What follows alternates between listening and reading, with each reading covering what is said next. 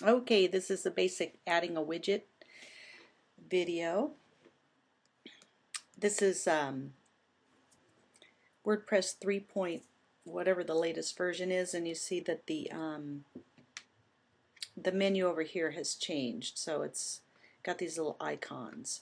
Okay, so and then when you scroll over them, the little drop down thing pops out.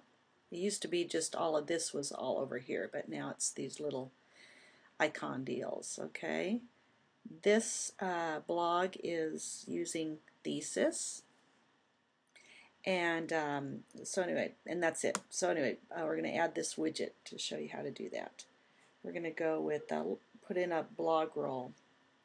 There's no drag and drop here. You have to use the add button, and then you decide where to put it, what sidebar, and I'm going to put it down on the bottom.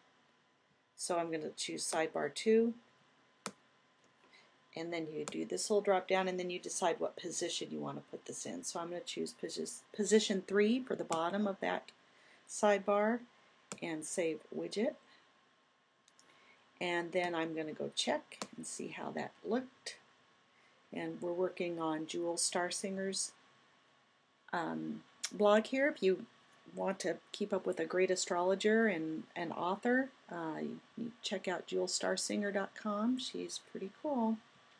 So let's refresh and see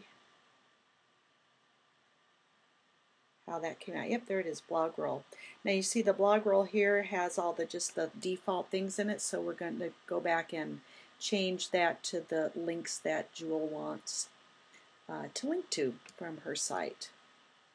All right. And that's all there is to that. Bye.